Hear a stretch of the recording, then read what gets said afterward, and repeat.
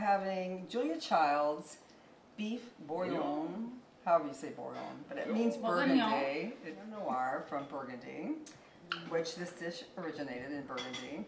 And the other wine is a Barbaresco from Piedmont, Italy. And the Nebbiolo grape, which is what Barbaresco and Barolo are made out of, is said to be like the Pinot Noir of Italy. That the grape is thin-skinned, is similar, but it's probably more tannic. But anyway, that's the pairing. And look at the legs on that, but really. Yeah, I love legs. The other one's okay, but You don't like it as much? I like it one better, but they're both delicious. Start eating. I will. And not to sway everybody's wine pairing choice on this one, but traditionally you would drink wine from the region in Europe. You would drink wine from that region with their regional dish. Yes. Okay, so you drink Burgundy with. We would do Pinot Noir. Pinot Noir from Burgundy with beef bourguignon. So you know they in Europe, right? They're making wines to go with their regional food. If you can't drink with it, you shouldn't cook with it. Right. That's my motto. But you don't want to cook too much with it that you don't have anything left to drink.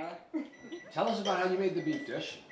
So it's a traditional Julia style. You'd steep it first in the wine and let it sit for a while. And You bake it for hours. It's a long process. But that causes it to be more tender, but stick together, as you said. Yeah. You taste all the layers in there.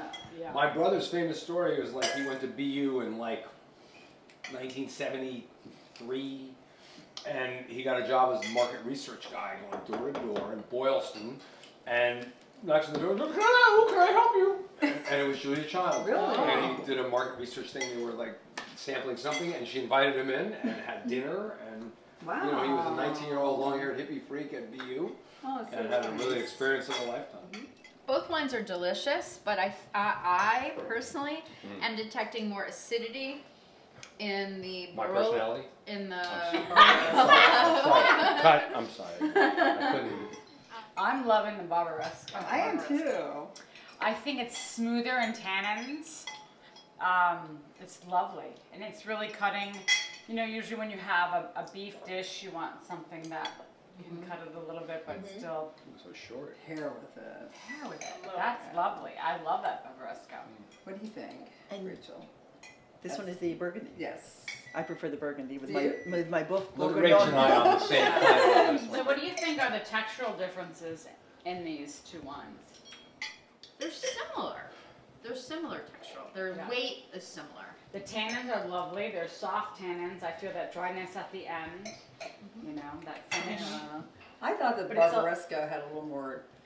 Fruitiness to that, maybe Well, jammy almost. It was a bigger experience for me. Yeah.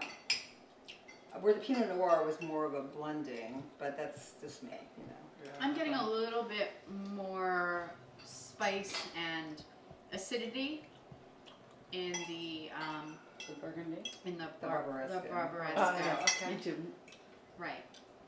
But so I prefer the smoothness and the lower tannins of the Pinot Noir to pair with this dish. I agree. Hey, we agree. So we have two, the Barbaresque, and then what's your Yeah, I'm a opinion on Burgundy that? guy on this one. Although Michelle, the Entre. bread is just perfect too with Thank this you. dish. That rustic. And there's chew to that. There's some definite texture to that bread, Yes. right? Yeah.